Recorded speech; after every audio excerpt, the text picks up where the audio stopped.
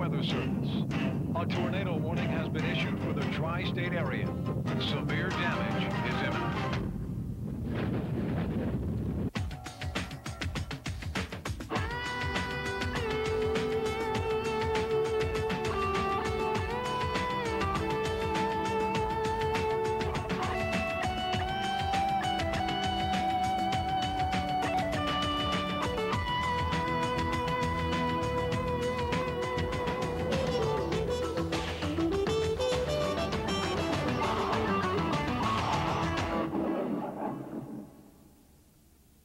Well, hello again, everybody. This is Rob Pratt, and welcome once again to the ever-popular Tornado Watch 97 as we talk about the GTs who have been doing a lot of rocking and rolling lately. And, of course, since we have last met, there's a lot of action to talk about with the head man, Geno DeMarco. Of course, you've got Walsh, St. Ambrose, and Tiffin, and all sorts of good stuff. And let's begin with Walsh, and once again, the GTs were up to a very dubious task, Coach. We sure had our hands full with DeMont Gaines. Came in as the third best rusher in the NAIA, and Walsh came in only with one loss, ranked in the top 15, and it was a tremendous challenge for our guys. But I think it was a night that offensively, defensively, and our special teams, we played as one, and we won in a big way.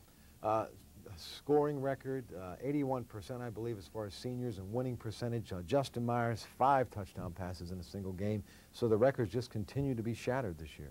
Well, in the last 3 weeks, yeah, we've seen Justin break the touchdown record, 5 in one game. Our seniors this Saturday will play in their last regular season game at Reeves. They've won 81% of the regular season games the last 4 years. 17 special young men who've come together and really changed the face of the program. And you know, when you talk about everything that's happened at Geneva, the opportunity to go out and compete nationally is something that's happening week in and week out. All right, without further ado, on Tornado Watch 97, let's check out these highlights. It's the GTs and Walsh on Fox Sports Pittsburgh. Against Walsh in Week 7, the Geneva defense was challenged by DeMont Gaines and one of the top-ranked attacks in the NAIA. From the outset, the GTs proved equal to the task, limiting the high-flying Gaines to 72 yards rushing, less than half his average.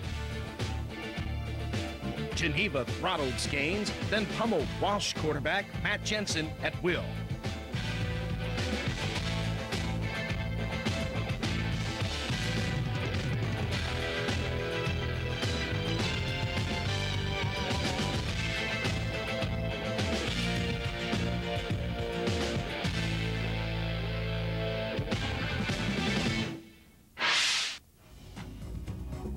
Meanwhile, Melvin Cobbs and the Golden Tornado offense sliced through the Cavalier defense for huge chunks of yardage.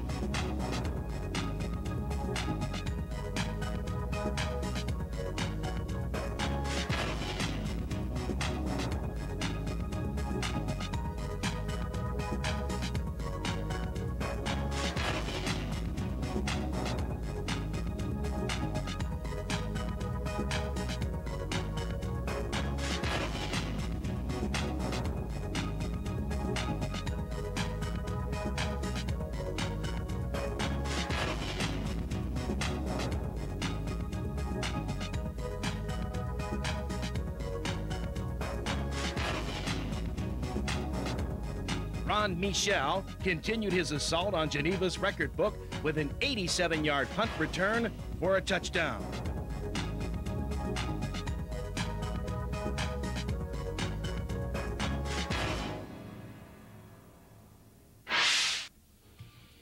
In the end, the GT sent Gaines, Jensen, and Walsh home with a migraine, pummeling the outmanned Cavaliers 41-7. I love to watch the GTB sting and swarm defensively. Nothing quite like it. Now let's move along to the cornfields of Iowa. Build it and they shall come, and boy, you sure did go. 14 hours. You took plane, you took a bus, but finally you teed it up against St. Ambrose, Coach. Yes, we played in Davenport, Iowa against St. Ambrose. St. Ambrose featured the #3 quarterback in the NAI, and Chad Duffin, a tremendous talent. And again, we were playing on the road, a long way from home, and our players decided last year that they'd raise money in the summer to be able to fly for part of the trip, and it was just a great experience. We went out there, had a super weekend, played together as a team, and played in about 8 inches of mud. It was the most interesting field I've ever seen. And our guys overcame all kind of adversity, played real well, and came back with a big win. I got to ask you, listening to the game on the Golden Tornadoes radio network, hearing the voice of Geneva College, John Rambo, were there really cornfields and, I mean, farm equipment and all that stuff that he talked about? Well, I think within maybe a mile of the stadium. The stadium actually is a very nice it's a municipal stadium, and but they play a lot of games on there, on that field, and it just, like I said, looked like somebody rototillered the field. That's about it. In the mud, your team had to adapt, and again, once again they did, as you will find out now as we roll the highlights on Tornado Watch 97, the GTs in St. Ambrose. Geneva College weathered a 48-hour rainstorm that rendered the worst field conditions the GTs encountered in over a decade in a Week 8 mud bath with St. Ambrose of Iowa. Matt Savannah started the scoring by punching it in from 2 yards out to put Geneva up 7-0. Tim McGraw potted in from 5 yards out, while Jason Gill added a 39-yard field goal to close out the first half at 17-0.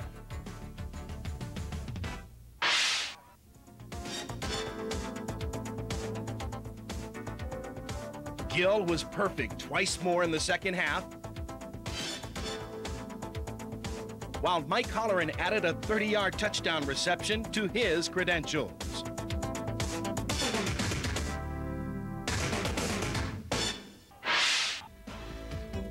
Meanwhile, the Golden Tornado defense found the sullied surface to their liking, limiting St. Ambrose to just 150 total yards, only 22 of those on the ground.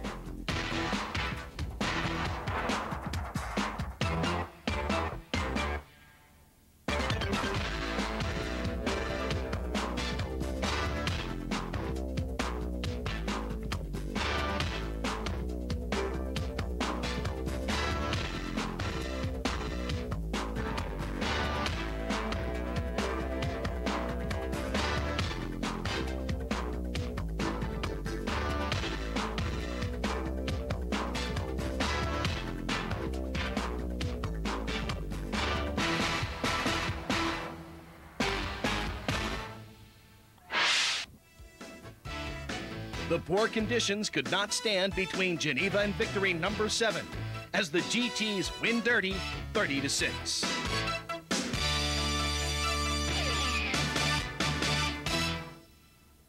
Thank goodness for those frequent flyer miles. Boy, talk about a long road trip. You're going to have more of those or less? Well, every year our conference dictates that we play one crossover game that far away from home. And actually, Rob, I think it's a good experience for our young guys. They get a chance to see another part of the world, if you will, Davenport, Iowa, in this case. Our conference stretches from Pittsburgh all the way west to the middle of Iowa, and we play a majority of our games in western Pennsylvania, eastern Ohio. So it's a really good structure the NAI's put together. Talk about seeing the rest of the world. Danny Gardner, a senior on your football team, went to Russia? Yeah, Danny had an opportunity to go to Russia this summer as a missionary and to be able to minister to those people who are in great need. And he saw some things that, a young man at his age seldom sees, poverty, and was able to minister the love of Christ to those people. But what you'll see on a football field is a kid who just loves playing. He's got such tremendous enthusiasm, plays with passion, and he lives his life with purpose. So, Danny is one of those young men that you'll remember in coaching for a long time. Passion and purpose, you heard the coach, and now the pride of Elwood City, Pennsylvania. He, of course, Danny Gardner, our player profile on Fox Sports Pittsburgh and Tornado Watch 97.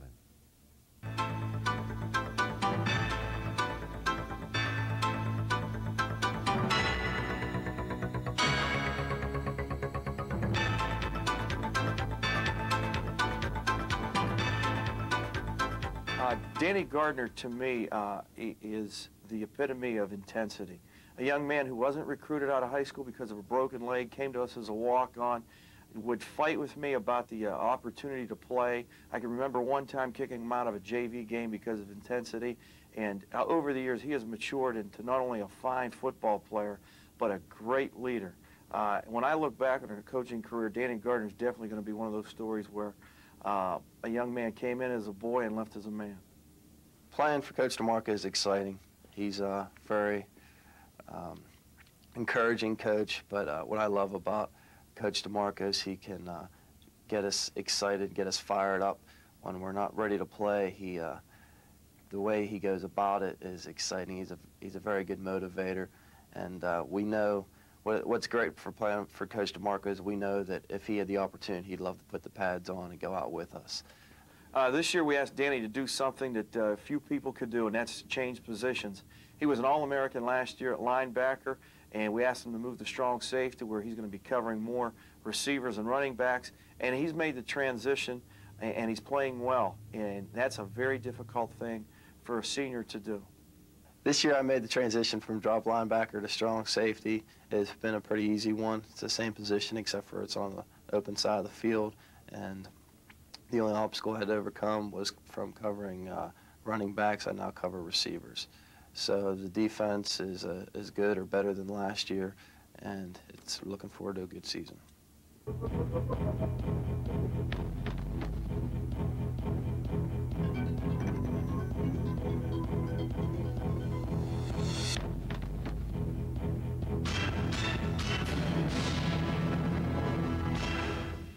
When you ask me about Geneva football and the biggest thing I always remember about it, it's going to be my relationship with Coach DeMarco, because coming in, I had broken my leg my second game my senior year. I didn't have much film.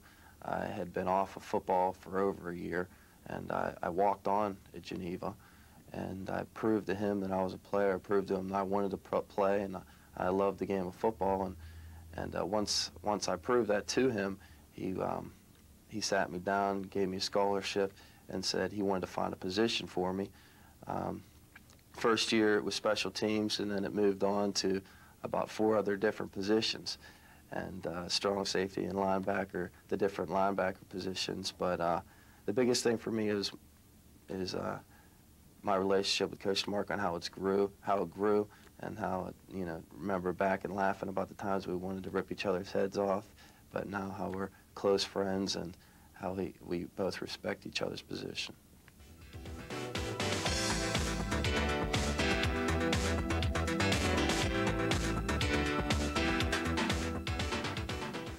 You asked me a question about Geneva football and what it is. Geneva football is real. It's the real deal. It's hard-nosed football. And you look at Geneva College and you think NAIA school, there must not be some real tough football going on there. But I look in my huddle and I look at the kids around me on that field, and I'm in amazement. A lot of kids could very easily be playing Division I, but they chose Geneva College because of the atmosphere, because they want to be on a winning team, and it's hard-nosed, it's good football, and that's what I think of when I think of Geneva College.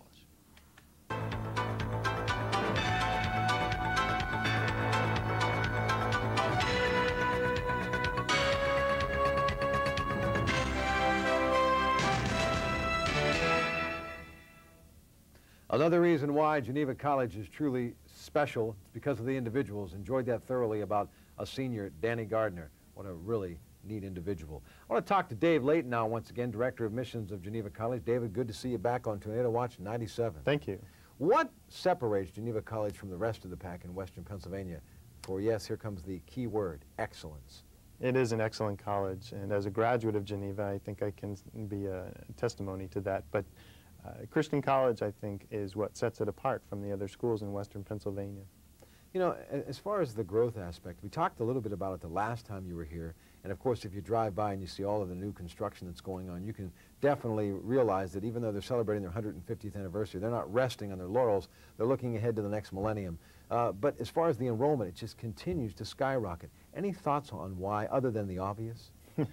Yeah, I think a big part of it is additional programs, new programs. We continue to look at adding graduate programs. We continue to look at what it is that students are looking for in an institution such as Geneva. New undergraduate programs, new majors. We introduced special ed as a major this year in our education program. We are introducing a human services major. We're looking to introduce in the future an exercise sciences program for phys ed majors. So it's a constant new program thing as far as what we offer students. Well, we all know that education, just like every aspect of life, very competitive, especially when you're on the college level as you are, Geneva. But the thing that I think that really separates Geneva from the rest of the pack, its individuality as far as one-on-one, and the idea is someone's character along with their mind is the key as far as putting the whole package together by the time they enroll and by the time they graduate. Geneva was just recognized by the Templeton Foundation as a character-building school, and that's one of 139 institutions in the country. And that's a big impact on a school like Geneva and where we're located.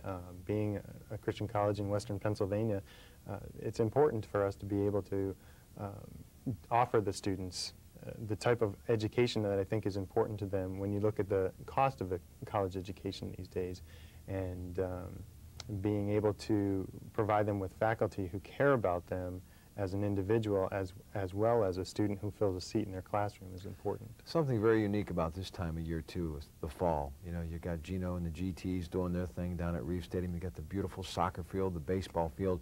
The thing that I'm so excited about Geneva is the emphasis as far as building character and the sports programs, how far they have come. And looking forward to Matheny Fieldhouse being rocking in a couple of weeks with basketball getting set. The men are going to play 30 games this year. So really, the two can go hand in hand, and you can continue to maintain that good quality student athlete along the whole process. That's very true, and I think as far as the size of Geneva itself lends itself to students being able to, who want to compete athletically in varsity teams, those who have that opportunity or that desire. It's important for them to be able to know that they're going to play. All right, now let's talk about prospective students. Right now, a lot of seniors out there are getting set to make some decisions, and some big decisions. And all I know is that this has got to be the right one for a lot of people out there because of this track record. I mean, you look at the success rate and where this college has gone. Let's talk about how they can get in touch with you and your fine department over there as far as possibly enrolling in Geneva. We'd like students to visit our campus because we think that has the selling point that students are looking for, being able to come and experience it, the classroom setting, the professors, talk with them individually when they come and meet with different departments. They can talk with folks who are experienced in their field. They can get an opportunity to meet with an admissions counselor, tour around the campus, meet with a coach, whatever it is. They have the opportunity to do that, and they can do that by calling our office at 1-800-847-8255. 1-800-847-8255. All right, so make that call. Before I let you loose, the Westminster game is coming up. You, of course, a Geneva graduate. You know all about that. And there's a possibility. I mean, this could be the final time as they and Findlay are moving up to Division II. That's a pretty special game, isn't it? It's a big rivalry, and it'll be sad to see us not play them in the future, but it'll be an excellent game to watch. Well, no little fun here, but lucky for them. Anyway, it should be a great ball game. We'll come back, talk to Geno DeMarco as we continue on Tornado Watch 97. Again, thanks to Dave Layton from Director of Admissions at Geneva College. We're right back in a few moments on Fox Sports Pittsburgh.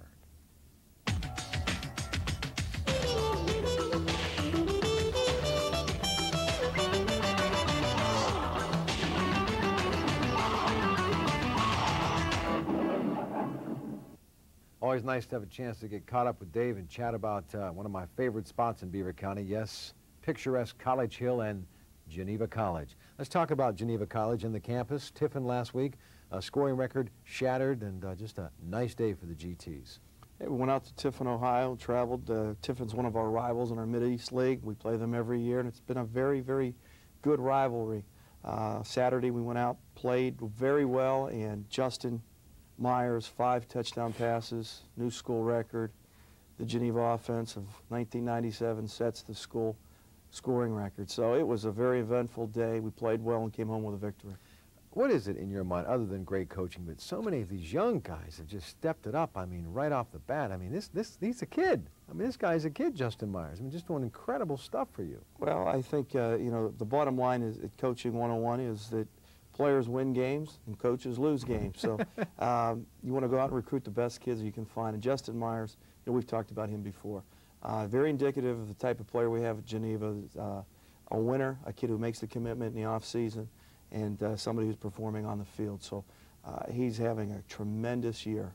Well, a lot of happy people, as I said, up at the campus while they were listening and enjoying this one. Check it out, some highlights now. Geneva and Tiffin on Fox Sports Pittsburgh.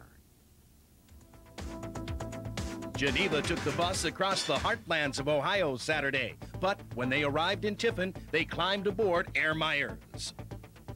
Quarterback Justin Myers tossed a school record 5 touchdown passes to 4 different receivers.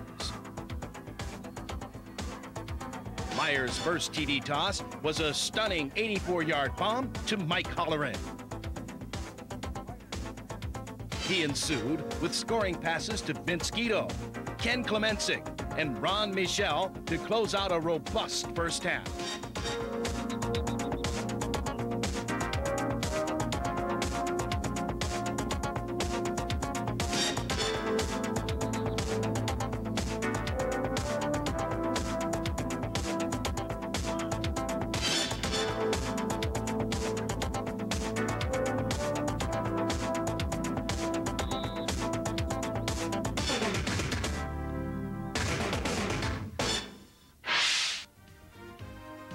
Myers wrapped up his record day with a 28-yard toss in the third quarter to Ron Michel for, you guessed it, a touchdown. On 4th and 5, Myers back to throw. Here's Michel down at the 15. Michel to the 10, 5 into the end zone. Touchdown, Juan Michel. Geneva's defense was nearly as flawless as Myers and the offense.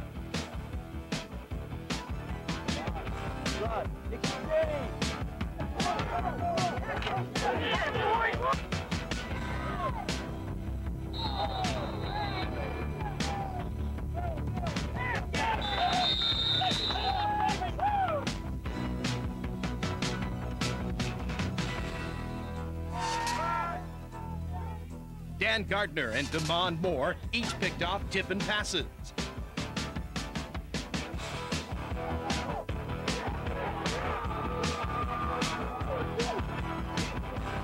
While Jeff Mihawk recorded 3 tackles for negative yardage.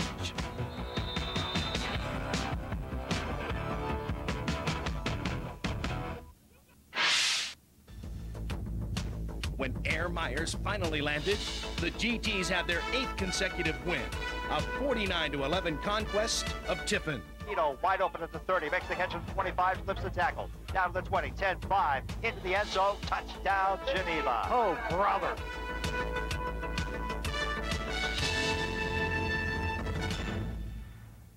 I got to be honest with you, I never get anything done on Saturdays because I'm so entranced listening to these things on the Geneva College Golden Tornado Radio Network. I love to listen to this football team. I wish I had some time to get out and watch this football team, but I had a chance a couple of weeks ago to see some of these seniors, and you have a lot of young kids that are doing some big things, but let's face it, these seniors have been with you through some up and down times, and they're getting their just rewards this year, and I think it's going to be pretty special this week against Urbana. Well, it's senior day for our 17 guys who've been with us from the beginning, and I'll tell you, this class will always hold a special place in our hearts as coaches. They were the group that really changed the face, as we said, of the football program at Geneva. These guys will go down in the record books as winning 81% of their games, which is quite remarkable. Also, when you look at the group as a whole, they come from, they're mainly local kids, but you know, they've committed themselves to the task of turning around a program and giving it purpose and making it nationally known. And like we said, the players in the locker room, Rob, are the ones that are getting it done. Very special group of players. Well, you know, you think about Ronnie Michel, where he's come from, and you think about some of these players that really, from Beaver County, of course, but, you know, I hear the name, and he's not a senior, of course, but I hear the name Timmy Dunkel. He's from Eastern Ohio, went to Beaver Local High School. So Geneva really has become a regional football team, and that's nice. Well, you know, we recruit within 2 hours of our campus, and we've really brought that as an identifying factor of who we are. You know, in our conference, as we were talking about Davenport, Iowa, Tiffin, Ohio, going out to places like that, we kind of represent an hour and a half from Beaver Falls, so we stretch into Ohio, stretch into the Pittsburgh area, and you know, you got to win the recruiting wars in your backyard. We've done that, and these 17 kids decided 4 years ago that they would come for a common purpose, and it's paid off. Well, for some of the young athletes that are still playing on the high school gridiron that are watching this show, and I know there's a number of them, especially in Eastern Ohio, hypothetical situation, although I'm not big enough, but say I want to go to Geneva and you come to me, why should I consider Geneva College? Well, I think that when you look at a recruiting standpoint, the word fit is used. You want to try to make a fit with the person you're recruiting and make sure that they fit in the campus. We're a special place. We're a Christian school #1, committed to excellence in the classroom and on the football field. It's a lot of work, Rob. It really is. I mean, our kids spend a lot of time studying. They spend a lot of time preparing for football. I think the word excellent best describes the type of player we're looking for. And the high school coaches probably are the guys that give us the best indication of the attitude of the individual. Let's talk about Urbana quickly, and then, of course, the big one, Westminster. Well, Urbana comes in and with a new coach. I just saw him on tape, and they played Walsh very well. Senior day, our kids got to go out and play well against an opponent that right now is struggling. But, you know, the great game of football, it's a team game, and you've got to go out every week. You've got to block, tackle, run, catch, and throw, and do it well, or else, you know, it could be disastrous. But I'm pretty confident that our guys will come out and just play well. I mean, this is as big as Frazier Ali, Thriller in Manila. I mean, this is Westminster and Hudak at quarterback and Flora out of Newcastle, and, of course, the GTs, but most importantly, the final time. Well, you know, I don't know if it'll be the final time. I do know that they've got an awful good football team, and we just thankful for the opportunity to go up to New Wilmington and play them. And I think everybody in Western Pennsylvania, Eastern Ohio will be there, so I don't know how they're going to fit everybody. Well, that'll do it for this week's edition of Tornado Watch 97. We'll see you back here on Fox Sports Pittsburgh in a couple of weeks. But before we say goodbye, we hope to say hello to all of you Saturday when the GTs host Urbana, 1:30 kickoff, and, of course, the final time for the seniors at Reeves Stadium. You will not want to miss it. And now for the coach, Geno DeMarco, I'm Rob Pratt. Until next time, thanks for joining us on Tornado Watch 97. So long, everybody.